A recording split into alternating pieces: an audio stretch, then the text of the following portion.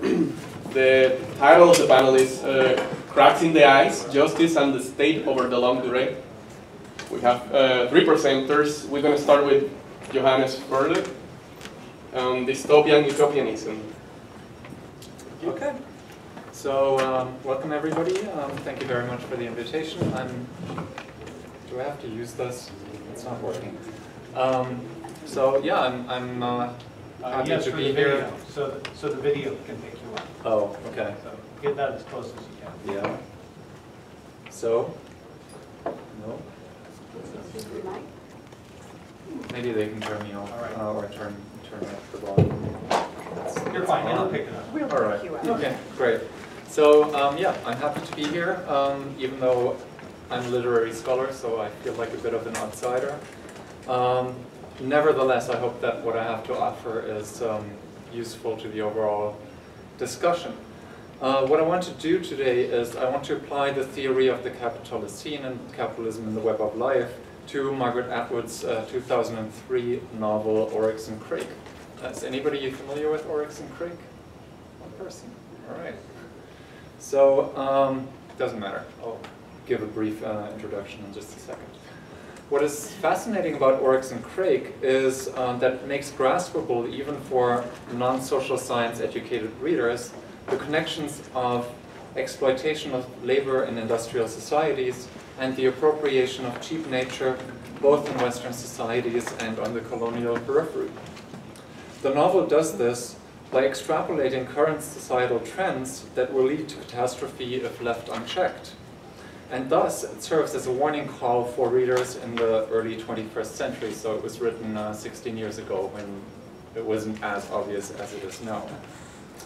Before I get into it, let me give you a brief overview of the structure of my talk. So firstly, I will outline the plot of the novel for those unfamiliar with it. Secondly, I will talk about exploitation and shaped nature and how they're represented in Oryx and Crake. And lastly, I will talk about the novel's capitalist realism between utopia and dystopia, so the way in which there is a utopian dystopianism or dystopian utopianism, however you want to turn it. The novel presents a post-apocalyptic future that clearly shows signs of catastrophic climate change. The only human survivor is the narrator, Jimmy, who calls himself Snowman. And the novel has 2 main strands. So there's a narrative present, which depicts a world in which humanity and most non-genetically engineered animals have been wiped out. The Earth has heated up and is populated now by a strange human-like species called the Crakers, as well as genetically engineered animals like the Piguns. The other larger strand consists of Snowman remembering humanity's last days in a dystopian but pre-apocalyptic future. This world is run by corporations and their private police forces and sharply divided along class lines between skilled laborers living in gated communities and a surplus population living in slums in the US or on a neo-colonial periphery. Growing up, Jimmy befriends Crake, who becomes a genetic engineer while Jimmy struggles as an advertiser. He studied English and can't find any job other than in advertising. When Crake hires him, Jimmy meets Oryx, in whom he believes to recognize a former child pornography actress he's been obsessed with since growing up. Crake is also the engineer of both the virus that will kill off humanity and the breed of genetically improved humanoids, the Crakers, that inhabit the novel's present. Let me now turn to how the novel depicts the various aspects of capitalism in the web of life and its dual process of exploitation and appropriation. So the novel works by contrasting the society in which Jimmy grows up, a corporate world of technocratic elites valuable to capital, with the plebe land, slums filled with what Marx has called the surplus population, those parts of society that are not needed for the valorization of capital on the one hand, and Oryx's childhood in a neo-colonial periphery on the other. I want to exemplify how the novel does this by focusing on 2 scenes. one in which Jimmy visits his father at work, and one in which Oryx relates how she was sold into slavery as a child. Together, these explore the three dimensions of the nexus of the exploitation of paid work and the appropriation of cheap nature and free work. Firstly, there's the incorporation of workers into the reproduction cycle of capital, exemplified primarily through Jimmy's transformation from a liberal art idealist to a cynical marketer, and the expulsion of those who are not necessary to the self-valorization of capital. Secondly, there's the appropriation of cheap nature in the future US society, indirectly depicted through the effects of global war or climate change, and directly through the genetic alteration of animals into pigoons, these little creatures here, who are grown to host for human host organs, or chicken-obs, who are essentially giant brainless mountains of meat produced for the fast food industry. The third dimension is the appropriation of a female colonial other explored through Oryx's life story. And together these passages illustrate one of Jason Moore's central arguments, namely that, quote, capitalism thrives when islands of commodity production and exchange can appropriate oceans of potentially cheap nature outside the circuits of capital but essential to its operation, and the accumulation of abstract social labor is possible only to the degree that unpaid work, human and extra-human, can be appropriated by forces and relations that are not themselves economic. The first passage I want to discuss uses the naive perspective of the young Jimmy visiting his father at Organ Inc.'s farm, the corporation that makes the genetically manipulated pigoons, to expose the cool rationality of capital as expressed by the ideologically interpolated adults. Throughout this passage, Jimmy, who is not yet fully cut off from identifying as part of the web of life, empathizes with the pigoons and recognizes their status as fellow creatures. In contrast, the adults express the logic of capital, according to which the pigoons have to be raised in the most cost-efficient way to maximize profits. Obviously, present-day factory farming serves as a model for the depiction of how the fictional pigoons are raised. They're incarcerated in cages too small for them to turn around, they're living in their feces, are subjected to permanent optimization to make them grow into commodities even faster, and so forth. As in present-day society, the objectification of these creatures is best not understood as individual ethical failing, but as the logic of capital expressed through us, capitalist subjects, as its agent. An argument Stephen McMullen unfolds in his essay, Is Capitalism to Blame? Animal Lives in the Marketplace. Although this does not relieve us of ethical complicity, it shifts the frame from the reproduction of injustice from an individualist to a systemic logic, and therefore also gives us tools to work against this. Effective as it may be in unmasking the capitalist common sense through the naive and comparatively uninterpolated child perspective, the chapter is even more interesting for combining a vision of future factory farming with a second aspect, namely the exclusion of an unskilled surplus population. Inadvertently or not, the chapter exposes a similar process of reification happening with regard to the animals as cheap nature and the violent expulsion of those deemed unnecessary to capitalist production, who are only useful as grey markets, boogeymen of a reserve army, or an amusement ground for the corporate elite. The violence of keeping humans in the pleblands is based on an epistemological split voiced by Jimmy's father, who distinguishes between, quote, our people, likening them to, quote, kings and dukes living in castles, and, quote, the other side, who have to be kept out, and that includes rival corporations as well as the plebes living in the slums. This split is different, of course, to the master divide of human nature, but it functions analogously in its divisive and dehumanizing logic. The second chapter I want to discuss is even more interesting, for it depicts the systemic nature of global social injustice. Here, The grown-up Jimmy forces Oryx, the former child slave, to tell him her childhood story, but interprets it according to his Western perspective. When she tells of a cough that will eventually kill her father and the village's explanation of it as, quote, bad water, bad faith, bad spirits, Jimmy suspects that her father must have actually brought on the sickness on himself. Quote, of course they all probably smoked like maniacs when they could get the cigarettes smoking dulled the edge.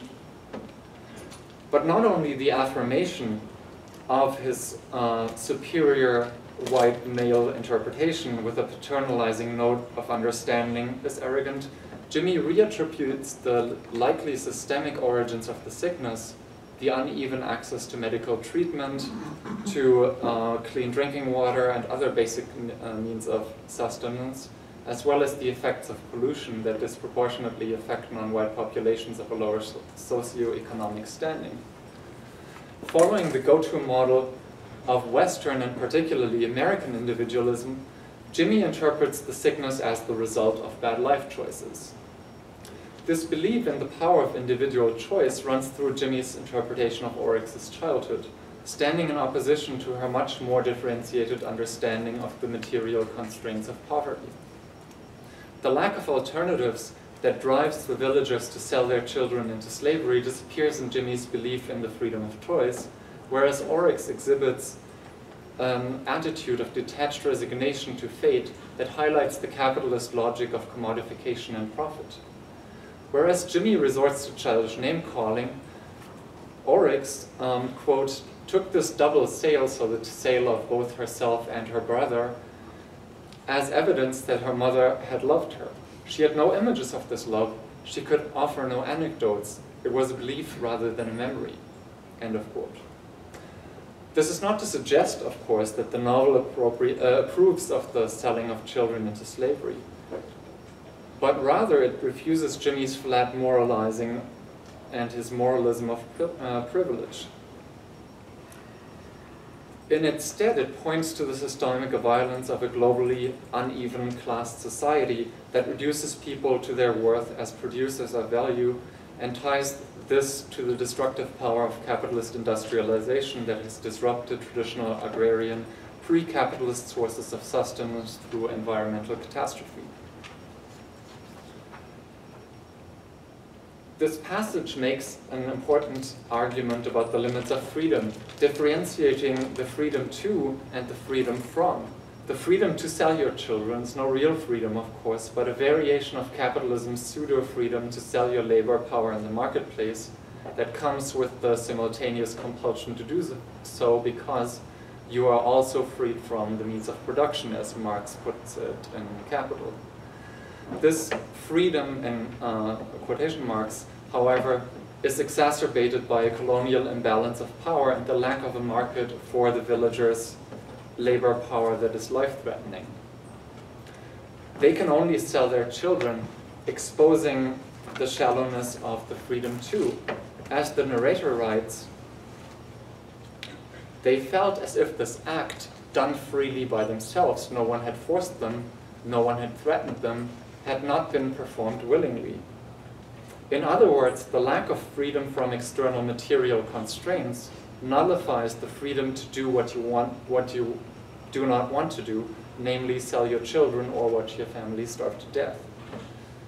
In the moment of her sale, Oryx is integrated into capitalism, so before she's part of this agrarian society, and then by being sold, she becomes a part of capitalism. But of course she's not a producer, she's part of cheap nature. She's a product to be bought and then to be used as a slave laborer. Perversely, however, her sale and her reduction to her exchange value is what, in her perspective, saves Oryx's life. For while she has to relinquish love and is forced into child prostitution, her value in the marketplace still works as a form of life insurance. Quote, love was undependable. It came and then it went, so it was good to have money value, because then at least those who wanted to make a profit from you would make sure you were fed enough and not damaged too much. Also, there were many who had neither love nor money value, and having one of these things was better than having nothing.